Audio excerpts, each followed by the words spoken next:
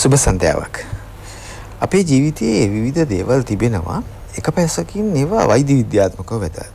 තවත් පසකින් අපට පෞද්ගලිකව වැදගත් වෙනවා. දැන් මේ කරුණු දෙකම එකට බැඳුණු දේවල්ද ජීවිතේ තියෙනවා. දැන් අද අප කතා කරන්න යන්නේ එවැනි දෙයක් ගැන. මේක ඇත්තටම වැදගත් වෙනවා පමණක් නොවේ. අපට ජීවිතයේ ඇත්තටම කිව්වොත් බරපතල හිරිහැර කරදර ලෙඩ රෝග වේදනා ඇති කරන්න පුළුවන් දෙයක්. නිවැරදිවම කතා කළොත් ලෝකේ ගත්තාම වැඩිපුරම අසනීප වෙලා වෛද්‍යවරු ළඟට යන කාරණා අතර පළවෙනි දෙවෙනි හරියේ තියෙන මේ තත්ත්වයන්. අද අප කතා කරන්නේ මේ සම්බන්ධව. මේ පිළිබඳව කතා කරන්නට අද මා සමග එකතු වී සිටිනවා හන්දි ආශ්‍රිත රෝග පිළිබඳ විශේෂඥ වෛද්‍ය හරිඳු විජේසිංහ මහතා. අයිබෝන් හරිඳු. අයිබෝන්.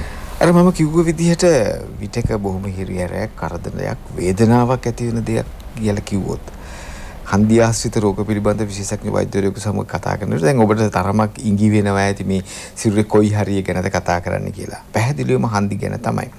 නමුත් මේ හන්දි තිබෙන එක්තරා විශේෂිත කොටසක් විශේෂිත ප්‍රදේශයක් ගැන අද අපි කතා කරන්න යන්නේ. ඒ තමයි අපේ කොඳු වැට පේලිය. ඔබ දන්නවා කොඳු වැට පේලිය අපිට කොයිතරම් වැදගත්ද කියලා. අපගේ සිරුර ඍජුව කෙලින් ඍජු කාය විලාසයෙන් තබා ගැනීමට කොඳු වැට පේලිය වැදගත් වෙනවා. හරිද? දැන් මේ කොඳු වැට පේලිය අපේ කොයි වගේ අවයවයක්ද? ඇට කැබලි රසකින් සමන්විතලා වෙලා තියෙන මේ කොඳු වැට පේලිය නිර්මාණය වෙලා තින්නේ කොහොමද? ඇත්තටම කොඳු වැට පේලිය ඇත්තටම ඊටාම සුවිශේෂී ව්‍යුහයක් තියෙනවා. ඒක කොඳු වැට පේලිය අපේ හිස් කබලේ සිට ශ්‍රෝණිය දක්වාම පීඨනාස ව්‍යුහයක්. ඒක අස්ථි 20ක් සහ ඒක අතර තියෙන අන්තර් අපි කියනවා කශේරුක තැටි නැත්නම් ඉන්ටර්වර්ටිබ්‍රල් ඩිස්ක් වලින් හැදිලා තියෙන්නේ. දැන් මේ කොඳු වැට ගත්තාම මේවා ගොඩක් හයියයි. ඒවා කැල්සියම් සහ ප්‍රෝටීන් වලින් හැදිලා තියෙන්නේ. නමුත් ඒවා අතර තියෙන කශේරුක අන්තර් කශේරුක මඩල එච්චර හයිය නෑ. ඒවා ඇත්තටම අපි ටිකක් මෙලෙක් ගතියක් අර ටිකක් තෙරපෙන ගතියක් තියෙනවා. ඒතර මේ ව්‍යුහය නිසා එකක් අපිට මෙහෙම ඍජුව සිටින්න පුළුවන්. අපි දන්නා රක්ෂවත් ගොඩක් වැදගත් දෙයක් මිනිස්සෙක් ඍජුව ඉන්න එකෙන් තමයි අපේ ඇත්තටම අපි දියුණු වෙලා තියෙන්නේ. ඒ ඉතින් ඒ ඍජුව ඉන්න හැකියාව ලැබිලා තියෙනවා. ඒකම අපිට බෙල්ල එහෙට මෙහෙට හරවීමේ හැකියාවක් තියෙනවා. කොන්ද නැමීමේ හැකියාවක් ලැබෙනවා මේ කොඳු වැට පේලිය නිසා. ඒ වගේම ඒකේ විශේෂ කාර්යයක් කරනවා මොලේ සිට පල්ලෙහාට ගමන් කරන ඔක්කොම ස්නායු ආරක්ෂා කරනවා මේ කොඳු වැට පේලිය ඇතුළත. මොකද අපි දන්නවා මොලෙන් පටන් ගන්න ස්නායු අපේ කොඳු වැට පේලියෙන් ගිහිල්ලා ඒක එළියට මේ අපේ අත්වලට කකුල් වලට ඇඟේ හැමතැනම වීදෙන්නේ මේ කොඳු වැට පේලිය හරහා. ඉතින් මම හිතන්නේ අපිට මේ වීඩියෝ එකකින් මේ ව්‍යුහය අපිට විශේෂව පෙන්වන්න පුළුවන්. ඉතින් අපි බැලුවොත් මේ ව්‍යුහය දැන් මේ පෙන්වන්නේ අතරම අපි කොඳු වැට පේලිය අස්ථි 20 කනේ සිට ශ්‍රෝණිය දක්වා S ආකාරයක මේක හරි කෙලින් නෑ S ආකනවා. ඉතින් මේක තමයි අතරම අපේ ව්‍යුහය කොන්දේ සහ ඒක හැදිලා තියෙන එකයි ඒක අර කැඩිලා අර මොනාරි වුණාම වේදනාව වෙන ආකාරය පෙන්වන්නේ. මේ පෙන්වන්නේ අතරම මාංශ පේශි ඒවට අපි සපෝට් කරන මාංශ පේශි. ඔව් දැන් කොඳු වැට පේලිය ගැන සාමාන්‍ය අවබෝධයක් අප පාසල් කාලේදීත් ලැබලා තිනවා. දැන් ඔබ ඒ තවදුරටත් විස්තරණය කරගනු ලැබුවා කොහොමද කොඳු වැට පේලිය සකස් වෙලා තියෙන්නේ කියලා. කොඳු වැට තිබෙනවා, අන්තර් කශේරුක මඩල තිබෙනවා, වක්‍ර තිබෙනවා. දැන් මේවට මාංශ පේශි හයි වෙනවා. ඒ වගේ මේවා මේ කොඳු වැට පේලියේ තිබෙන එක්තරා විශේෂිත ප්‍රදේශයක් හරහා ප්‍රධාන ස්නායුව මොළ දණ්ඩේ සිට මොළේ සිට පල්ලෙහාට ගමන් කරන ස්නායු දණ්ඩ ගමන් කරනවා සුෂුම්නාව. එතකොට දැන් මේ අමාරුකම් ඇති වෙනකොට දැන් අප මේ කතා කරපු එක හේතුවක් ඔබ කිව්වා දැන් සයටිකා කියලා මේ තද වෙන එක. දැන් ඇත්තටම ඔය කොඳු වැට පේලිය ගත්තාම මේ විශේෂයෙන්ම කොඳ උඩ හරිය ගත්තත් එහෙමයි මේක හරියටම වැඩිපුර භාවිතා වෙන හන්දි වලින් සමන්විත. අප නිතරම ඔළුව හොල්ලනවා, හරවනවා. මේක අපි ඇවිදලා ඉන්න හැම වෙලාවකම කරනවා. ඒක නිසා මෙම ස්ථාන ගෙවී යාමට හානි වීමට තියෙන ඉඩකඩ වැඩි.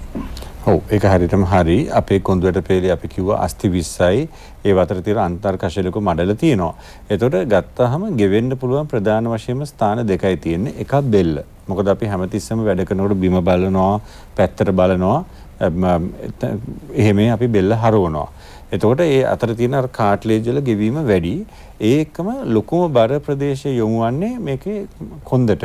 එතකොට අපි වාඩිලා ඉන්නකොට හිටගෙන ඉන්නකොට තුනටිය ප්‍රදේශයේ යටි අපි කියන ලම්බ ස්පයින් එකට. ඒක තමයි බෙල් එකක්කුමයි කොන්දේ අපි යටි කොන්දේකක්කුම තමයි අපි කියනවා සර්වයිකල් ස්පයින් එකේ පේන එකයි ලම්බ ස්පයින් එකේ පේන එක තමයි වැඩිපුරම දකින්නේ. අනිත් කොන්දේ ප්‍රදේශ වලින් එච්චර කැක්කුමක් එන්නේ නැති හේතුව. ඔව් පපුව හරියට වඩා මේ අනිත් හරියෙන් තමයි මේක වැඩිපුර වේදනාව ඇතිවන්නේ. දැන් එතකොට දැන් මේ අපි දැකලා තිබෙනවා දැන් අපි ප්‍රතිකාර ගැන කතා කරන්න පුළුවන්. අපි ඉදිරිදිය ගැන කතා කරනවා කොහොමද කොන්දේ අමාරුවකදී අපි මොනවද කරන්නේ කියලා. නමුත් දැන් අපි දැන් කතා කරපු ප්‍රධාන කාරණා දෙකක් ගැන ඔබ කිව්වා. එකක් තමයි මේ ගෙවි යෑම නිසා ඇති වෙන දේවල්. ඊට අමතරව ස්නායු මේ අන්තර්කශීරුක මණ්ඩලය එළියට ඇවිල්ලා නේද? තව මොනවද ඔය වගේ හේතු තියෙන්නේ? ඔව් ඇත්තටම කොන්දේ ගත්තාම අපි පෙන්නවා ව්‍යුහය ඒකේ අස්ථි තියෙනවා ඒ අතරේ අන්තර්කශීරුක මණ්ඩල තියෙනවා වටේට මාංශ පේශි සහ තන්තු තියෙනවා ඒවා අතරින් ගමන් ගන්නා ස්නායු තියෙනවා. ඒතර කැක්කුම මේ ඕනේ ප්‍රදේශයකින් එන්න පුළුවන්. ප්‍රධානම හේතුව තමයි අපි අර වීඩියෝ එකේ පෙන්නවා ඒ අන්තර්කශීරුක මණ්ඩල ඇතුලේ ජෙලි වගේ වර්ගයක් තියෙනවා එළියේ තන්තු තියෙනවා. මේ තන්තු කැඩෙන්න ගත්තාම තමයි කැක්කුම එන්නේ. ඒක තමයි පළවෙනි හේතුව. අපි කියනවා ඩිස්ක් ඩීජෙනරේෂන් කියලා. ඒක අර තන්තු ගොඩක් ආවම ස්නායු වල ගෑවුනාම හිරි යනවා. ඒකට සයටිකා කියලා. ඉතින් අපි කියනවා ඩිස්ක් ඩීජෙනරේෂන් and සයටිකා. අනිත් හේතු තමයි අපි පෙන්වනවා මාංශ පේශි. මේ මාංශ පේශි වල ඇදීම් අපි දන්නවා ස්ට්‍රේන්ස් and ස්ප්‍රේන්ස්. මාංශ පේශි තියෙනවා තන්තුත් තියෙනවා. එදිනෙදා අපි කියමු බරක් කුසල මේ තන්තුයි මාංශ පේශි ඇදිලා එන කැක්කුමත් දෙවෙනි ප්‍රධානම හේතුව කොන්ද කැක්කුම ඇති වෙන්න. තවත් හේතු තියෙනවා. එකක් තමයි කොන්දට බලපාන්න පුළුවන් සන්ධි ප්‍රදාහ. අපි දන්නවා ආතරයිටිස් වර්ග, සොරාටික් ආතරයිටිස්, ඇන්කිලෝසිං ස්පොන්ඩිලයිටිස් වගේ ආතරයිටිස් වර්ග කොන්දට බලපාන්න පුළුවන්. කොන්ද ඇතුලේ විෂ බීජ හට ගන්න පුළුවන්. මේවා ඉතින් බොහොම කලාතුරකින් දකින්නේ TB ෂය රෝගය වගේ ඒවා කලාතුරකින් පිළිකා තත්ත්වات යටි කොන්ද ප්‍රදේශයේ තැන්පත් වෙන්න පුළුවන්. ඉතින් අපි කොන්ද පිළිබඳ ගත්තාම අර මුලින්ම කියපුවා තමයි වාසනාවට වැඩිපුරම තියෙන්නේ. බොහොම කලාතුරකින් අනිත් ඒවාත් තියෙන්න පුළුවන්. ඔව්. දැන් අප යම්කිසි ප්‍රවේශයක් ලබා ගන්න ලැබුවා කොන්ද ආශ්‍රිතව ඇති වෙන රෝග පිළිබඳව. ඉන් එහාට ගිහිල්ලා ඊළඟට අප තවත් වැදගත් දේවල් කිහිපයක් අපිට තිබෙනවා කතා කරන්න ඔබට හඳුන්වා දෙන්න. ඊට පෙර අප කෙටි විරාමයක් ලබා ගන්නවා. අප විරාමයට පෙර ඔබ සමග කතා කළේ කොන්දේ අමාරු ඇති වෙන්න පුළුවන් හේතු ගැන, බහුල හේතු ගැන කතා කරා. ඒ වගේම වැදගත් හේතු, බරපතල හේතු ගැනත් කතා කළා. දැන් හරියට මෙතන ඊළඟට වැදගත්ම දේ වන්නේ දැන් රෝගයට ප්‍රතිකාර කිරීම. ප්‍රතිකාර කිරීමේදී නිවැරදි රෝග විනිශ්චය ඉතාමත් වැදගත් වෙනවා. ඔව් ඇත්තටම අපි ඕනේ රෝගයක විනිශ්චය තමයි වැදගත්. මොකද අපි විනිශ්චය වැරද්දගත්තොත් එතනින් එහාට අපි කරන ප්‍රතිකාර ටිකත් වැරදි. ඉතින් අපි කිව්වා කොන්ද කැක්කුමට ප්‍රධාන හේතු 5ක් තියෙනවා කිව්වා. පළවෙනි දෙක නම් එච්චර භයානක නැහැ. නමුත් අර අන්තිම තුන සමහර ඒවා භයානකයි. ඉතින් අපි රෝගියෙක් ආවම අපි හොයාගන්න ඕනේ මේ කොයි හේතුවින්දද තියෙන්නේ කියලා. ඒකට අපි රෝගියාගේ මුලින්ම විස්තර ලබා ගන්න. අපි කියන හිස්ටරි එක කියලා. රෝගියා කියන දේවල් වලින් අපිට හොයාගන්න පුළුවන් මේක අර භයානක වර්ගයේ කොන්ද කැක්කුමක්ද ආතරයිටිස් එකක්ද පිළිකාවද ඒ වගේ විස්තර වලින්. මොකද කොන්ද කැක්කුමක් එක්ක උණ තියෙනවා නම් කණ්ඩ බැරි ගතියක් තියෙනවා නම් බොහොම එකපාරට ආපු කැක්කුමක් තියෙනවා නම් මහ රැයට කැක්කුමත් එක්ක හැරෙනවා අපි කියනවා රෙඩ් ෆ්ලැග් සයින්ස් කියලා. මේවා තියෙනවා නම් අපි දන්නවා මේක ටිකක් භයානක හේතුවක් හින්දා වෙන්න පුළුවන් කියලා. නමුත් සාමාන්‍ය කොන්ද කැක්කුමක් තියෙන අර කොන්ද මැද කැක්කුම කකුල දිගේ දුවන සයටිකා වර්ගයේ එකක් නම් අපි දන්නවා ජෙල් එක ගෙවිලා කියලා. ඉතින් මේ විස්තරෙන් අපිට හොයාගන්න පුළුවන් ඇත්තටම 90% විතර මොකද්ද කියන එක. ඊළඟට අපිට අවශ්‍ය රෝගීන්ට අපි ලේ පරීක්ෂණ කරනවා. පොඩ්ඩක් ESR, CRP වගේ ඒවායින් හොයාගන්න පුළුවන් ආසාදනයක් තියනවාද කියලා. ඊට පස්සේ X-ray එකක් හෝ MRI ස්කෑන් එකක්. ඇත්තටම අපි ඒ දෙකෙන් අපි බලනවා මුලින්ම භයානක නැති එකක් නම් අපි X-ray එකක් කරනවා. අපි අර red flag sign එකක් මොනවාරි තිබුණත් අපි MR එකක් කරනවා. ඒ වගේම සමහර වෙලාවට කොන්ද කැක්කුම, බඩේ ප්‍රශ්න, උකුල කැක්කුමේ ප්‍රශ්න, ඒ වගේ ඒවා හින්දා එන්න පුළුවන්. ඒතකොට අපි ඒ ප්‍රදේශات අපි බලලා අපි මේවෙන් අපි එනවා මේක මොකද්ද කියන එක. ඊට පස්සේ අපි හඳුනාගත්තට පස්සේ මේක මොකද්ද කියලා අපි කිව්වා වැඩිපුරම තියෙන්නේ කොන්දේ කාට්ලේජ් වල ගෙවීමක් හෝ මාංශ පේශි තන්තු වල ඇදීමක්. මේක හොයාගත්තට පස්සේ අපි ඊළඟ අදිට අපි රෝගියාට විස්තර කරලා දෙනවා මේකෙන් තමයි මේක ඇවිල්ලා තියෙන්නේ කියලා. අපි ඊට පස්සේ හොයාගන්න බලනවා ඇයි මේක ආවේ කියන එක. මොකද ඇත්තටම බෙහෙතක් දීලා වේදනාව අඩු කරන එක වැදගත්. අපි ඒකත් කරන ගමන් අපි හොයාගන්න මොකද අපි බලන්න ඕනේ මේක හැමතිස්සෙම ආයි එන්නේ නැතුව තියාගන්න. එතකොට රෝගියා වැඩපොලේ විස්තර මොනවද කරන්නේ, ගෙදරදී මොනවද කරන්නේ, ක්‍රීඩාවලදී මොනවද කරන්නේ, ඒ වගේ විස්තර ලබාගෙන අපි හොයාගන්නවා ඇයි මේක ආවේ කියලා. ඊට පස්සේ මේ ඔක්කොමත් එක්ක අපි රෝගියාට ප්‍රතිකාර ආරම්භ කරනවා. ඔව්, ඒ කියන්නේ රෝග විනිශ්චය කිරීම අවශ්‍ය නම් ඒ සඳහා ගැළපෙන පරීක්ෂණ කිරීම ඉතාමත් වැදගත් වෙනවා. එහිදී මම හිතනවා රෝගියා පරීක්ෂා කර බැලීමත් ඒ සමගම ඉතාමත් වැදගත් වෙනවා. ඔව්, දැන් ඒ සියල්ල කරාට පස්සේ අපි යම්කිසි තීරණයකට එනවා මේ හේතු නිසායි උනේ. රෝගියාට පැහැදිලි කරලා ඊට පස්සේ අපි ප්‍රතිකාර වලට යොමු වෙනවා. දැන් මේක ඉතාමත් වැදගත් ඔබට කුමන ප්‍රතිකාරද කරන්න කියලා. වේදනානාශක දෙන එක හැබෑව. නමුත් ඉන් එහාට ගිහලා ප්‍රතිකාර කරනවා. ඒක තමයි දැන් වේදනානාශක අපි ඇත්තටම ගොඩාක් තද වේදනාවක් ආපු රෝගියෙක්ට මුලින්ම කරන්නේ වේදනානාශක දෙනවා. අයිස් ආලේපන කරන්න කියනවා කොන්ද කැක්කුම අඩු වෙන්න රෙස් කරන්න කියනවා. වැදගත්ම දේ විවේකයක් ගන්න. හැබැයි විවේකේ ගොඩාක් කල් ගන්නෙ නෑ. මොකද අපි දන්නවා ගොඩාක් කල් විවේක ගත්තොත් මාංශ පේශි දුර්වල වෙනවා. ඉතින් අපි ට්‍රීට් කරන්නේ මේව අතර මාංශ පේශි ශක්තිමත් කරලා. ඉතින් අපි වීඩියෝ ක්ලිප් එකක් තියෙනවා අපිට ව්‍යායාම ටිකක් අපිට පෙන්වන්න පුළුවන්. අපි රෝග විනිශ්චය කරයින් පස්සේ අපි කොන්දේ කාට්ලේජ් වල මාංශ පේශි ඇදීමෙන් පස්සේ රෙස් කළා කැක්කුම අඩු වුණාට පස්සේ මේ පෙන්වන්නේ කොන්දේ තියෙන මාංශ පේශි කට්ටල මේවෙන් තමයි කොන්ද සපෝට් කරන්නේ. කට්ටල දෙකක් තියෙනවා. එකක් කොන්ද පිටිපස්සේ අපි කියනවා ඉරෙක්ටර් ස්පයින් කියන එක. ඒක සමගම කොන්ද ඉදිරිපස්සේ තියෙනවා අපේ බඩේ මාංශ පේශි. ඒතර මේ මාංශ පේශි තමයි අපි කියනවා කෝ මසල්ස් කියලා. අපේ මේවෙන් තමයි කොන්දට සපෝට් එකක් දීලා අර අපි පෙන්වන්නේ කොන්දයට තියෙන කාට්ලේජ් තෙරපෙන නවත්තන්නේ. මේ නැවත පෙන්වන්නේ අපේ කොන්දේ තියෙන වක්‍ර ටික. වක්‍ර 4ක් තියෙනවා. දැන් අපි කොන්ද ගැන කතා කරනකොට අපි රෝගියෙක්ට ඉරියව් ගැන කියනකොට හැමතිස්සෙම මේ වක්‍ර වලින් ඉන්න කියලා තියෙනවා. වාඩි වුණත් හිටගත්තත්. මොකද මේ වක්‍ර වලට පිටත හිටියාම මේ කාට්ලේජ් වල තියෙන පීඩනය වැඩි වෙලා මේවා හානි වෙනවා. දැන් මේ අපි මුලින්ම පෙන්වන්නේ අධික කැක්කුමක් තියෙන කෙනෙක්ට රෙස් කරන ගමන් අයිස් ආලේප කරන ආකාරය. මේ පෙන්වන්නේ අයිස් බෑග් එකක්. කැමති නම් යම්කිසි කෙනෙකුට අයිස් කවර් එක එක්කව කරන්න පුළුවන්. විනාඩි 15ක් පමණ රිදෙන ප්‍රදේශය මත තියන්න පුළුවන්. කළා අපි දන්නවා ජෙල් වර්ග තියෙනවා. ඒ ජෙල් වර්ගයක් ආලේප කරන්න පුළුවන්. මේ පළවෙනි ව්‍යායාමයේ අපි පෙන්වන්නේ මාංශ පේශි ලිහිල් කරන ආකාරය තද වෙච්ච. මේක හාන්සිලා මැට් එක වගේ දාලා මෙතන ඉස්සෙන්නේ කොන්දෙන් නෙමේ අත් වලින් තමාගේ කොන්ද ප්‍රදේශය හිමින් උස්සනවා මේ ආකාරයට. මේවා කරනකොට කැක්කුම වැඩි වෙනවා නම් නවත්තන්න ඕනේ. මේක අපි ඕන කෙනෙක්ට ගෙදර කරන්න පුළුවන්. මේ දෙවෙනි ව්‍යායාමයේ ඒත් මාංශ පේශි ලීල් කරන ව්‍යායාමයක්. මෙහෙම තියලා කකුල් දෙක දනිස් දෙක එක ළඟ තියාගෙන පැත්තෙන් පැත්තට පද්දනවා. මේවා හැමතිස්සෙම කියනකොට ගොඩාක් වේදනාව එන්නේ නැති වෙන්න කරන්න ඕනේ. මේක හිමින් කරන්න පුළුවන්. මේවා අපි දවසට 2-3 පාරක් කරන්න කියනවා.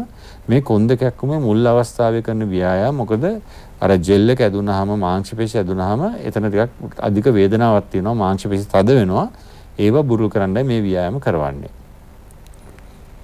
එතකොට මේ ව්‍යායාම කිරීමේදී විශේෂ උපදේශනයක් අවශ්‍ය වෙන්නේ නැහැ තමයි. මුලින්ම කරලා බලන්න පුළුවන්. නමුත් ගොඩක් කැක්කුම වැඩි වෙනවා නම් අපි ෆිසියෝതെරපිස්ට් කෙනෙක්ට යොමු කරනවා. ඇත්තට මොකද අපි ව්‍යායාමත් තියෙනවා එක මට්ටමේ ව්‍යායාම තියෙනවා. මුලින්ම ව්‍යායාම වලින් කරන්නේ වේදනාව අඩු කරන එක.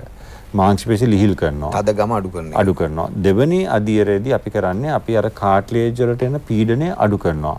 කාට්ලේජ් වලට එන පීඩනය අඩු කරන්න බඩේ මාංශ පේශි කොන්ද පිටිපස්සේ තියෙන මාංශ පේශි ශක්තිමත් කරන ව්‍යායාම කරනවා. මෙතනදී තමයි ඇත්තටම අපිට කවුරු හරි ෆිසියෝതെරපිස්ට් භෞතික චිකිත්සකවරයෙක් එක්ක සමග වැඩ කරනවා. මෙතනදී රෝගීන්ට කියන්න ඕනේ මේ වගේ ව්‍යායාම කියලා දුන්නාම ගෙදරදී Taman තනියෙන් කරන්න ඕනේ. දැන් මේවා සාමාන්‍යයෙන් අපි මේ කියන කොන්දේ අමාරුවක් තියෙන කෙනෙකුට නෙමෙයි නැති කෙනෙකුටත් හොඳයි. හොඳයි. ඇත්තටම අපි කියනවා core strengthening exercises ඕන කෙනෙක්ට කරන්න හොඳයි. එකක් කියන්න ඕනේ අර සමහරක් අය ගොඩක් නැමෙන හැරෙන exercise කරනවා ව්‍යායාම වලට ගිහිල්ලා ඒවෙන් අර කොන්දේ cartilage damage වෙන්න පුළුවන්. ඉතින් සාමාන්‍යයෙන් අපි කියනකොට ව්‍යායාම කරනකොට ඕන කෙනෙක්ට කනයි උරහිසයි උකුලයි එක ලයින් එකේ තියාගෙන කරන ඕනේ ව්‍යායාමයක් සාමාන්‍යයෙන් ප්‍රශ්නයක් නෑ. ඉතින් ඒ වගේ ව්‍යායාම ගොඩාක් එක වර්ග තියෙනවා. අපි කියනවා ප්ලෑන්ක් ව්‍යායාම තියෙනවා, ග්ලූට් රේස් කියන ව්‍යායාම තියෙනවා. මේවෙන් අපි කරන්නේ කොන්ද කෙලින් තියාගෙන ඒ වටේ තියෙන මාංශ පේශි ශක්තිමත් කරලා අර කාට්ලේජ් වලට එන පීඩනය අඩු කරනවා. අතන කොන්ද කැක්කුම වලින් වැඩි හරියක් ව්‍යායාම කිරීම මගින් පමණක් ඉරියව් සමග හරි ගස්සන්න පුළුවන්. ඒ වගේම මට හිතෙනවා අරින්දු සමහර වෙලාවට මේ වැරදි විදිහට ව්‍යායාම කිරීම නිසා මේවා වැඩි වෙන්නත් හේතු වෙන්න පුළුවන් කියලා. මොකද දැන් අපි සමහරලාට දකිනවා සමහර අය මේ ව්‍යායාම කරනකොට අර ඔබ කිව්වා වගේ නැවෙනවා බෙල්ල මෙහෙට හරවනවා අතිශය වේගයෙන් හරවනවා බර දාලා හරවනවා. දැන් එහෙම කරන්න හොඳ නැහැ. එහෙම කරන්න හොඳ නැහැ. ඔබ කිව්ව විදිහට කොඳු යට පේලිය උරහිස් දෙක එක තලයක තියෙන විදිහට. ඔව්. ඒවා එකිනෙකට සාපේක්ෂ චලනයක් නැති නොවන විදිහටයි කරන්න ඕනේ. ඉතින් ඒකට අපි උදාහරණයක් කිව්වොත් අපි දැන් මෙහෙම කළා කනයි උරහිසයි උකුලයි එක ලයින් එකේ තියලා කරන ව්‍යායාම වලට අපි දන්නවා ස්කොට් ව්‍යායාම. ඒක කරනකොට හැමතිස්සෙම අපි කෙලින් තියාගෙන කරන්නේ. එන තියලා වාඩි වෙනවා නැගිටිනවා. ඇවිදින එක. අපි හැමතිස්සෙම එහෙම කෙලින් තියාගෙන යන එක. නමුත් අපි දැකලා තියෙනවා සමහරක් අය ඔය ඇවිදින තැන් වලට ගියාම හැරෙනවා, නැමෙනවා ඉස්සරහට. ඒ අර අපි ගන්නවා ක්‍රන්චර්ස් කියලා කරනවා අර බඩේ මසල්ස් හයි වෙන්න. ඒ වගේ ව්‍යායාම කරන්න එපා. මොකද ඒවෙන් කාට්ලේජ් ඇදෙන්න පුළුවන්. ඔව් ඒ නිසා ව්‍යායාම කරන විට හැමතිස්සෙම මම හිතනවා ඔබ ඒ පිළිබඳ අවබෝධයක් නැත්නම් භෞතික චිකිත්සක උපදෙස් ලබා ගන්නට පුළුවන්, වෛද්‍ය උපදෙස් ලබා ගන්නට පුළුවන්, එහෙම නැත්නම් සුදුසුකම් ලැබූ ව්‍යායාම පුහුණුකරුවෙකු උපදෙස් ලබා ගන්න පුළුවන්. එහෙම නොමැතිව හිතේ හයියට මේවා කරන්න ගියොත් සමහරවිට අමාරු වෙන්න පුළුවන්. ඒ වගේම තමයි අර කිව්වා වගේ අසනීපයක් වුණාට පස්සේ කරන එක බොහොම ප්‍රවේශමෙන් කරන්නට ඕන. දැන් ඔබ ප්‍රතිකාර කිරීමේදී දැන් ඔය ව්‍යායාම කිව්වා, ඒ වගේම වේදනානාශක බෙහෙත් වර්ග භාවිතා කරනවා කියලා කිව්වා. ඒ වගේම තමයි විවිධාකාර ප්‍රතිහෙදකම් තියෙනවා. දැන් අයිස් බෑග් එකක් තියෙනවා වගේ දේවල් තියෙනවා. ඔය ආලේපන වර්ග ගාන එකත් අප බොහෝ විට දැකලා තිබෙනවා. ඒ පිළිබඳව ඔබ මොකද හිතන්නේ? ඔව් ඇත්තටම ආලේපන වර්ග වලින් ලොකුම මේකක් වෙන්නේ නැහැ. මොකද ඒ ආලේපනයේ කැක්කුම තියෙන තැනට යෑමට අමාරුයි. ඉතින් ඒතර වෙන්නේ මතු පිට ආලේපන ගෑවහම එතන එකක් පිච්චෙන ගතියක් එනවා. ඒතර අර කැක්කුම අමතක වෙනවා. ඉතින් අපි වේදනාව අඩු කරන්න ඇත්තටම බෙහෙත් වර්ග කීපයක් තියෙනවා. NSAIDs කියලා තියෙනවා. ස්ටෙරොයිඩ් වර්ගයේ බෙහෙත් තියෙනවා. ගැබාපෙන්ටින් වර්ගයේ බෙහෙත් තියෙනවා. අර ස්නායු ඔය වගේ බෙහෙත් වර්ග තියෙනවා. ඊට පස්සේ මාංශ පේශි බුරුල් කරන බෙහෙත් තියෙනවා. මසල් රිලැක්සන්ස්. මේවා පාවිච්චි කරනවා. ඒ වගේම එන්නක් තියෙනවා. අපි ඉන්ජෙක්ෂන්ස් ගහනවා, මතු පිටට ගහනවා, ට්‍රිගර් පොයින්ට් ඉන්ජෙක්ෂන්ස් තියෙනවා. එපිඩියුරල් කියලා අපි ගහනවා අර කොන්දේ ස්නායු සයිටිකවට. මේ ක්‍රම ඔක්කොම හැබැයි ප්‍රොක්සුදාත් තියෙන්නේ වේදනාව අඩු කරන්න. හැබැයි අධික වේදනාවදී අපි මේවා පාවිච්චි කරලා වේදනාව අඩු කරනවා. ඉතින් රෝගීන්ට අපි කියන්නේ මේ බෙහෙත් තියෙන වේදනාව අඩු කරන්න. වේදනාව අඩු වුණාට පස්සේ ඉරියව් හරි ගැසලා ව්‍යායාම කරලා ආයේ කොන්ද කැක්කම එන්නේ නැතුව තියාගන්න ඕනේ. ඔව් ඒ කියන්නේ මේ සියල්ල එකතු වෙලා තමයි මේ කතාව සිද්ධ වෙන්නට ඕන. ඒ වගේම දැන් මේ නරඹන ඔබටත් විවිධ ප්‍රශ්න ඇති. මම හිතනවා මේක බහුල ප්‍රශ්නයක්, ජනතාව අතර තියෙන ප්‍රශ්නයක් හොඳ අමාරු කියන එක. ඒ නිසා හොඳින් සාවධානව අහන් ඉන්න. වැඩසටහන පුරාම ඔබට ඔබගේ ප්‍රශ්න වලටත් පිළිතුරු මේ හරහාම ලබා ගන්න පුළුවන්. අප නැවතත් කෙටි විරාමයක් ලබා ගන්නවා. දැන් මේ කොඳු ඇට පේලිය ආශ්‍රිත ගැන කිව්වහම ඒකට වයස් ભેදයක් නැහැ. නමුත් වයස්ගත වීමත් සමග මේ රෝග ඇතිවීමේ ප්‍රවණතාවය වැඩි වෙන්න පුළුවන්. ඒ වුණත් තරුණ අයටත් මේවා ඇති වෙනවා. සමහර වෙලාවට කොඳු ඇට පේලිය පහළ හරිය. එහෙම නැත්නම් උකුල් ඇට ආශ්‍රිතව කොඳු ඇට පේලිය දෙපැත්ත හරිය අපි හිතමු තට්ටම් ප්‍රදේශය වගේ. දැන් මේ වගේ ප්‍රදේශවල වේදනාවක් සමහර අය මේ වේදනාවන් සමග අවුරුදු ගණන් ගත කරනවා. දැන් මේ මොකක් නිසාද මේ වගේ වේදනාවක් නැතිවන්නේ? ඒක ඇත්තටම ගොඩක් වැදගත් ඒරියා එකක්. අපි කියන අවුරුදු 40න් අඩු කොන්ද කැක්කුම. මොකද කලාතුරකින් මේ අවුරුදු 40න් අඩු කොන්ද කැක්කුම සන්ධි ප්‍රදාහ අපි කියන ස්පොන්ඩයිලෝ ආර්ත්‍රපති තත්ත්වය කියලා ආතරැඩිස් වර්ගයකින් එන්න පුළුවන්. ගොඩක් අවුරුදු 40 කට්ටියට කොන්ද කැක්කුම වෙන්නේ අපි අර කලින් කිව්වේ වැරදි ඉරියව් මාංශ පේශි දුර්වල නැතිකම. නමුත් කලාතුරකින් ස්පොන්ඩයිලෝ ආර්ත්‍රපති ඒ කියන්නේ සන්ධි ප්‍රදාහ කියන්නේ ඇඟේ තියෙන සුදු සෛලවල අසාමාන්‍ය ක්‍රියාකාරීත්වය ඇවිල්ලා මේක සේක්‍රොයිලියක් හන්දිය ඇතුළටයි කොන්ද ඇතුළටයි එනවා. දැන් මෙතනදී ලාක්ෂණික වෙන්නේ මේ කොන්ද කැක්කුම එන්නේ උදේ පාන්දර නැගිට්ටාම. අර කලින් කොන්ද කැක්කුම ගොඩක් වෙලාවට හවස් වෙන්න තමයි වැඩි වෙන්නේ. එතකොට අපිට සන්ධි ප්‍රදාහය කියන අතර කොන්ද කැක්කුම උදේ නැගිට්ටාම පැයක් විතර කැක්කුම තියෙනවා. සමහර විට මේ කට්ටියගේ තට්ටමේ කැක්කුම එක තට්ටමෙන් අනිත් තට්ටමට මාරු වෙනවා. ඒකත් එක්ක ඒගොල්ලන්ට සොරාසිස් වගේ අපි පොතු කබර රෝගය වැනි රෑෂ් වර්ග තියෙන්න පුළුවන්, පවුලේ කාට හරි තියෙන්න පුළුවන්. ඒ වගේම වෙනත් හන්දිවල බලපෑම් තියෙනවා. ඉතින් යම් කිසි කෙනෙක් අවුරුදු 40ට අඩු නම් කොන්ද කැක්කුම උදේ නැගිට්ටාම වැඩි නම් ඒකත් එක්ක සොරාසිස් රෝගේ හරි වෙනත් හන්දිවල අමාරු තියෙනවා නම් ඒගොල්ලෝ අනිවාර්යයෙන්ම අපි ඇන්කිස්පොන් සොරාටික් ආතරයිටිස් කියන රෝග දෙකට බලන්න ඕනේ. එතනදී ඇත්තටම ESR CRP කියන මේවයි X-ray MRI කරලා බලන්න. ඉතින් මම හිතන්නේ ගොඩක් අය අවුරුදු 4-5 යනවා මේ තත්ත්වෙන් පෙලිපෙලි මේක හොයාගන්න නැතුව. මොකද මේ රෝගයට බෙහෙත් කරන්න ඕනේ. මේකට වේදනානාශක ටිකක් කල් ගන්න ඕනේ. ඒ වගේම අර ආසාදනයේ අඩු වෙන බෙහෙතුත් ගන්න ඕනේ. නැත්නම් එන්න මේක වැඩි වෙන්න පුළුවන්. හන්දිය විනාශ වීමක් වෙන්න පුළුවන්. ඔව්. එතකොට දැන් මේ තරුණ වයසේ දැන් 40ට අඩු වයසේදී ඇති වෙන ආතරයිටිස් නැත්නම් කොන්දේ අමාරු සහ ඒ ආශ්‍රිත රෝග පිළිබඳව දැන් ඒ වගේම හරියට දැන් මෙතන මේක අපි සාමාන්‍යයෙන් වෛද්‍ය විද්‍යාත්මක පැත්තට කතා කරාට මෙහි ශල්‍ය වෛද්‍ය විද්‍යාත්මක පැත්තක් ගැන සමහර වෙලාවට සමහර අවස්ථාවලදී අපිට අහන්නට ලැබෙනවා. මෙතන මේ රෝගාශ්‍රිතව සැත්කම් කිරීම, ශල්‍ය කර්ම කිරීමේ මොන වගේ අවස්ථාවක්ද තිබෙන්නේ? ඔව් ඇත්තටම බොහෝම කලාතුරකින් තමයි මේවට ශල්‍ය කර්ම කරන්න ඕනේ. අපි දකිනවා බෙල්ලේ සහ කොන්දේ ජෙල් එක එළියට ආවහම මේවට ශල්‍ය කර්ම කරනවා. නමුත් අපි රෝගීන්ට කියන්නේ ඇත්තටම මේ ශල්‍ය කර්ම මුලින්ම කරන්න එපා. මොකද හරි ඉරියව් සහ හරි ව්‍යායාම කරනකොට අර එළියට ආපු ජෙල් එක ආක් වෙනවා. මේක හරියටම ওই ජෙල් එක අපි ටූත් පේස්ට් එකක අපි කැප් එක ගලවලා මිරිකලා ඔව් අරගෙන මේ පේස්ට් එක එළියට ආවා වගේ. ඕක ටිකක් කල් තියෙනකොට වේලි යනවා. එළියට අපි කෝක කළා සර්ජරි කළා අයින් කරන්න ඕනේ නැහැ. හරියට ව්‍යායාම කළා හරියට ඉරියව් කරනකොට කාලයක් යනකොට හිමින් ඔය පේස්ට් එක අයින් වෙලා යනවා. ඉතින් අපි ශල්‍ය කර්ම කරන අවස්ථා තියෙනවා. ඇත්තටම කොන්ද ඇතුලේ විෂ බීජ තියෙනකොට අපි ශල්‍ය කර්ම කරනවා. කාට්ලේජ් එක ගොඩාක් එළියට ඇවිල්ලා ස්නායු දුර්වල වෙන තත්ත්වයක් තියෙනවා නම් ඒත් හැමෝටම නෙමෙයි සමහරක් අයට කරනවා. ඉතින් අපි රෝගීන්ට කියන්නේ මුලින්ම සර්ජරි වලට යන්න එපා. වෛද්‍යවරයෙකු හම්බෙලා පුළුවන් තරම් ව්‍යායාමත් ඉරියව් වලින් කරන්න. කැක්කුම අධික නම් අපි බෙහෙත් වර්ග එන්නත් දීලා ඒ ව්‍යායාම වැඩ කරනකම් අපි ඒව පාවිච්චි කරන්න පුළුවන්. දැන් ඔය කතාව වැදගත් වෙනවා. මොකද දැන් අප සමහරලාට දකින්නවා MRI ස්කෑන් එකක් කරාම කොඳුයට පේලියේ අහවල් පස්වෙනි කශේරුකාව 4 5 4 දැන් ඔන්න එළියට ඇවිල්ලා තියෙනවා අන්තර්කශේරුක මණ්ඩලයෙන් අරබු සඳහන් කරපු ජෙල් එක. දැන් එතකොට මේක දැකපු හැටිය රෝගීන් හිතනවා දැන් මේක ඉක්මනටම අයින් කරගන්න ඕන. සමහරලාට තමන්ගේ කැක්කුම එච්චරම දරුණුත් නැහැ. නමුත් මේ ජෙල් එක ගැන අතිශය භීතිකාවක් තියෙනවා. ඒ කියන්නේ රිපෝට් එකට නැත්නම් වාර්තාවට නෙමෙයි අපි බෙහෙත් කරන්නේ. ඔව් ඒක ඇත්තටම හරිම වැදගත් කාරණයක්. අපි හැමතිස්සෙම කියන්නේ අපි බෙහෙත් කරන්නේ රෝගියාට MRI එකට නෙමෙයි. මොකද 40න් වැඩි ඕන කෙනෙක්ගේ MRI එක කරොත් ජෙල් එක පොඩ්ඩක් එළියට ඇවිල්ලා තියෙනවා.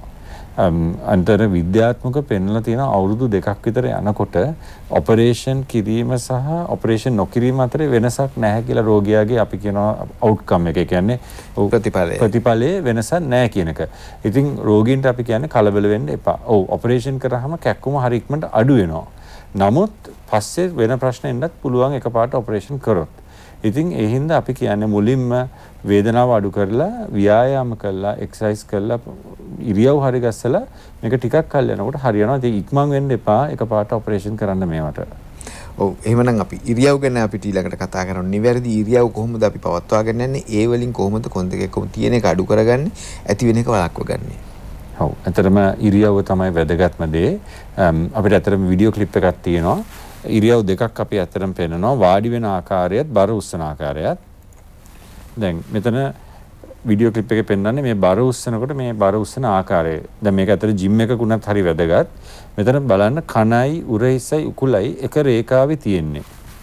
මේ කෙනාගේ මේ මවුස් එකේ මම පෙන්නුවොත් මේ තුන එකම රේඛාවෙන් තියාගෙන තමයි බර උස්සන්න යන්නේ. මෙන්න මේ තුනම එක රේඛාවේ තියෙන්නේ. ඒතර අපි ජිම් වලට ගියාත් gedara බරක් ඉස්සුවත් මේ වගේ කරන්න ඕනේ. දනිස්සෙන් සහ උකුලෙන් තමයි අපි නැමෙන්නේ. කොන්දෙන් නෙමෙයි ඉස්සරහට නැමෙන්නේ. මේක හරිම වැදගත්. මේ විදියට ඊට පස්සේ මේ බර අතට මතක තියාගන්න තමා ලොකු බරවල් උස්සන්න යන්න එපා. කිලෝ 5ක් 10ට වඩා මේ වගේ බරක් පහත් වෙලා අත් දෙකෙන්ම අල්ලගෙන තියාගෙන මේ බර තමාගේ පපුව ප්‍රදේශයට ගන්න ඕනේ. දන්නවා ගෙවල් වල කට්ටිය මල් පෝච්චි උස්සනවා එක එක උස්සනවා. මේ උස්සනකොට හරි පරිස්සමෙන් මේ විදියට ගන්න ඕනේ. බර පපුව ප්‍රදේශයට අරගෙන තමයි නැගිටින්නේ. අර කොන්ද නැමිලා බර උස්සන්නේ නැහැ බිම ඉඳන්. පොඩි කට්ටිය වඩා ගන්නකොට ඒවටත් මේවා බලපානවා. මේ ආයවතාව පෙන්නනවා. weight එක හොඳට බැලන්ස් කරලා තියාගෙන අරගෙන ඊට පස්සේ බරත් එක නැගිටිනවා. ඊට පස්සේ හැරෙනකොටත් මුළු ඇඟම හරවන්න ඕනේ. අර කොන්ද අපි කොන්ද කරකවල දේ තියන්නේ නැහැ පැත්තට. අපි දන්නවා සමහර කට්ටිය බර උසලා මේ කොන්ද හැරිලා තමයි තියන්නේ. හැරෙන්නේ නැහැ. මුළු බරත් අරගෙනම මුළු ඇඟම හරවන්න ඕනේ යන තැනට. මේ පෙන්නන්නේ අර හැරෙන ආකාරය. එහෙම කරන්න එපා. මොකද අර කොන්දේ කාට්ලේජ් ඇදෙනවා. ඒතර මුළු බරත් එක්කම හැරිලා යන්න ඕනේ තැනට ගිහිල්ලා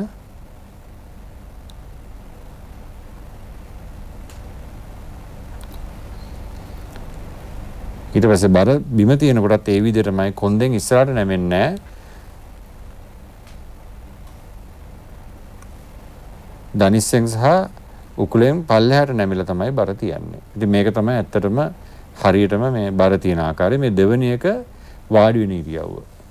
මේක හරි වැදගත්. මේ පෙන්නන්නේ මේක නා වැරදියට මේ කම්පියුටර් එකේ ඉන්නේ. පොඩි බෙල්ල කැක්කුමකුත් හැදිලා. ඉතින් හරියටම වාඩි වෙනවා නම් මොකද කම්පියුටර් එකේ වාඩි වුණ නැත්නම් අත උරේස් ඔක්කොම රිදෙන්න ගන්නවා. මුලින්ම මේ වගේ හරියටම මොනිටර් එකයි කීබෝඩ් එකයි මවුස් එකයි ඕනේ. ලැප්ටොප්ස් වල වැඩ කරනකොට අපි කියනවා කීබෝඩ් එකයි මවුස් එක වෙනම පාවිච්චි කරන්න කියලා. මොනිටර් එක තියෙන්න ඕනේ තමාගේ ඇහි බැම්මේ මට්ටමේ. මොකද වාඩි වෙනකොට කණයි උරහිසයි උකුලයි එක රේඛාවක තියෙන්න ඕනේ. දැන් මේ පෙන්වන්නේ ඒතර අර අපේ කොන්දේ වක්‍ර ටික හරියටම පිහිටවනවා. ඒතර මේ පෙන්වන්නේ අර කම්පියුටර් එක තමාගේ අතේ දුරින් තියෙන්න ඕනේ. මොනිටර් එකේ උඩ කෙරවල ඇහි මට්ටමින් තියෙන්න ඕනේ. මේක තමයි පාවිච්චි කරන්න ඕනේ විදිය. ඔව් දැන් අප මේ පෙන්නුව දේවල් ඉතා වැදගත්. මේවා බැලු බැලමට කෙනෙක් කියන්න පුළුවන් අප ඔහොම කරන්න පුළුවන්ද කියලා. නමුත් මේකට හුරු වෙන්නට ඕන. මේක එකපාරට එක දවසින් පුරුදු වෙන්නේ නැහැ. තමයි මේක හුරු වෙලා ඊට පස්සේ තමයි මේ නිවැරදි ඉරියව් වලට සහ නිවැරදි චලනයන් වලට යොමු වෙන්නේ. අප මේ පිළිබඳව තවදුරටත් කතා කරනවා නැවතත් කෙටි විරාමයක් ලබාගෙන. අද වැඩසටහනේ අවසාන විනාඩි කිහිපය හරියට අප ගත කරන්නේ. මට දැනගන්න අවශ්‍යයි, ඒ වගේම අවධාරණය කරගන්න ඔබගෙන් අවශ්‍යයි තව දෙයක්. ඒ තමයි දැන් අපි මේ වැඩසටහන පුරාම කිව්වා විවිධ රෝග නිසා මේ රෝග ඇති වෙන්න පුළුවන් කියලා. ඒ වගේම ඔබ අවධාරණය කරන්න වෑයම් කරා මේ ඉරියව් නිසා මේ දේවල් ඇති වෙන්න පුළුවන් කියලා. ඒකට කිසිම හන්දියක අමාරුවක් නැතුව හන්දි කැකුම ඇති වෙන්න පුළුවන්. පුළුවන්. ඇත්තටම වැරදි ඉරියව් සහ ව්‍යායාම නැතිකමයි බර වැඩිම. ඔය තුනෙන්ම විතරක් එන්න පුළුවන්. මොකද අපි දන්නවා අපි වැරදි ඉරියව් වලින් පැය 8ක් දවසට සතියේ දවස් 6ක් වගේ අවුරුදු ගාණක් හිටියම අපි කියනවා repetitive stress injury කියලා. ඒ කියන්නේ වැඩි දෙයක් නැතුව ඒ හන්දි වලට පීඩනය යොමු වෙන්න පුළුවන්. උදාහරණයක් මම මෙහෙම වාඩිලා ගොඩාක් වෙලා හිටියොත් මගේ බෙල්ලේ කොන්දේ කාට්ලේජ් හැමතිස්සෙම ඇදිලා තියෙන්නේ. කාලයක් යනකොට ඒවයි කැඩිම් බිඳුන් ඇවිල්ලා කැක්කුම වෙන්න පුළුවන්. ඇත්තට ලොකු දෙයක් ඕනේ නැහැ. ඒ වගේම තමයි දැන් අප සමහරලාට දැන් හන්දිය ආශ්‍රිතව ප්‍රශ්නයක් ඇති වුණාට පස්සේ සමහර අවස්ථාවලදී අප දැකලා තිබෙනවා ඒක නිවැරදි දෙයක් නෙවෙයි නමුත් අප දැකලා තිබෙනවා එහෙම කරනවා එම ස්ථානය චලනය කිරීම සම්පූර්ණයෙන්ම නවත්තනවා. ඒකට ඒක සමහරට සති කිහිපයක් තිස්සේ මේ නවත්තන හොල්ලන්න එපයි කියලා. ඒක ගැන ඔබ හිතන්නේ කුමක්ද? ඔව් ඒක වැරදි. දැන් ඇත්තටම ඉස්සර කොන්ද කැක්කුමක් ආවම කියනවා ඇඳටම වෙලා සතියක් දෙකක් ඉන්න කියන එක. මේක වැරදි. මොකද හේතුව පළවෙනි දවස් දෙක රෙස් කරාට කමක් නැහැ. ඊට පස්සේ අපි චලනය නොවි ඉන්නකොට අපි කලින් පෙන්නවා අපි මේවට ප්‍රතිකාර කරන්නේ මාංශ පේශි ශක්තිමත් කරලා. ඒතකොට අපි එකතැනම ඉන්නකොට අපේ මේ මාංශ පේශි වල ක්‍රියාකාරීත්වය අඩු වෙනවා, අක්‍රිය වෙනවා. සති දෙකකට වඩා හිටියොත් ගොඩක් අක්‍රිය වෙනවා. ඊට පස්සේ නැවත මේ මාංශ පේශි ශක්තිමත් කරලා හරි ගස්සන්න ගොඩාක් කල් යනවා. ඒ වගේම හන්දියක් චලනය කරන්න නැති වුණාම ඒක වටේට තියෙන තන්තු ජොයින්ට්ස් ඔක්කොම හයි වෙනවා. සමහරවිට අපි දැකලා තියෙන රෝගීන් එනවා උන්ගේ හන්දි හයි වෙලා මොකද එකම තැන ගොඩාක් කල් තියලා. ඉතින් ඇත්තටම කරන්න ඕනේ පළවෙනි දවස් දෙක රෙස්ට් කරනවා. ඊට පස්සේ අපි කියනවා රිලටිව් රෙස්ට්. උදාහරණයක් වශයෙන් විනාඩි 10ක් 15ක් වාඩිලා ඉනකොට අපි ඇත්තටම ඔෆිස් වල කියනවා හැමෝටම විනාඩි 15ක් 10ක් වාඩිලා ඉන්න පොඩ්ඩක් නැගිටින්න. විනාඩියකට නැගිටලා වාඩි වුණත් කමක් නැහැ. පැයකට සැරයක් විතර පොඩ්ඩක් ඇවිදින්න. මේක ඇත්තටම ඇඟටත් හොඳයි මොකද ඇක්ටිවිටි එක වැඩි වෙනවා. යම් කිසි කෙනෙක් ගෙදර වැඩ කරනවා නම් ඒත් එච්චරයි විනාඩි 10ක් විතර වැඩ කරනකොට පොඩ්ඩක් ගිහලා රෙස්ට් කරන්න. අර ඒ වගේ පොඩි දේවල් ටිකක් කරන්න පුළුවන් කැක්කුමෙන් නැති. ඔව් ඒ වගේම දැන් සමහර අය පුරුද්දක් තිබෙනවා කැක්කුම ආවත් නැතත් පුරුද්දක් විදියට පැරසිටමෝල් වැනි බෙහෙත් වර්ග පාවිච්චි කරනවා. ඒ පිළිබඳව ඔබ හිතන්නේ? ඔව් ඇත්තටම වේදනාවක් ආවොත් අපි කියමුකෝ කොහේ හරි දානිස්සකාරී කොන්දකාරී වේදනාවක් ආවොත් මුලින්ම අයිස් තියන්න. පැරසිටමෝල් වර්ගයේ බෙහෙත් පෙති දෙකක් උදේටයි පෙති දෙකක් හවසටයි ඒ වගේ අරගෙන බලන්න අඩු වෙනවාද කියලා. ඕනනම් වේදනානාශකයක් අරන් බලන්න පුළුවන්. අපි දන්නවා ප්‍රෙෂර් එහෙම නැත්තම්. ඒත් හැබැයි දවස් දෙකක් යනකොට අඩු වෙන්නේ නැත්තම්. හෝ අධික වේදනාවක් අපි කිව්වා කලින් රෙඩ් ෆ්ලැග් සයින්ස් තියෙනවා. උණ ගතියක්, කණ්ඩ බැරි ගතියක්, ඒ වගේ ඒවා තියෙනවා. හැබැයි වහාම වෛද්‍යවරයෙකුට යොමු වෙන්න ඕනේ. නැත්තම් දවසක් දෙකක් Tamanට බලන්න පුළුවන් ඇයි මේක ආවේ මම මොකක් කළාද ආවේ කියලා ඒව පොඩ්ඩක් වෙනස් කරලා බලන්න පුළුවන් මේක හොඳ වේද කියන එක. ස්තුතියි හරිදි ඔබට. අද අප වැඩසටහන එතනින් නිමා කරනවා. ඔබගේ කොන්දේ අමාරුවක් ඇති වුණොත් මුලින් සරල දේවල් කරලා බලන්න පුළුවන්. නමුත් බරපතල වේදනාවක් එනවා නම් වරින් වර එනවා නම් දිගටම එනවා නම් වෛද්‍යවරයෙකුගෙන් උපදෙස් පැතීම අනිවාර්යයෙන්ම සිදු කළ යුතුයි. මොකද බහුල දේවල් වලට අමතරව බරපතල දේවලුත් මේ පිටුපස තියෙන්න පුළුවන් නිසා. එසේනම් අප ස්තුතිවන්ත වෙනවා අද අප සමග එකතු සන්ධි රෝග පිළිබඳ විශේෂඥ වෛද්‍ය හරිඳු විජේසිංහ මහතාට ඔබ සමග මේ තොරතුරු බෙදා හදා ගැනීමට එකතු වුණාට. එසේනම් අප නැවතත් ලබන සතියේ මෙම තීරය තුලින් ඔබ සමග එකතු වෙනවා. ඔබ සැමට සුවදායක සතියක්. අයබෝවන්.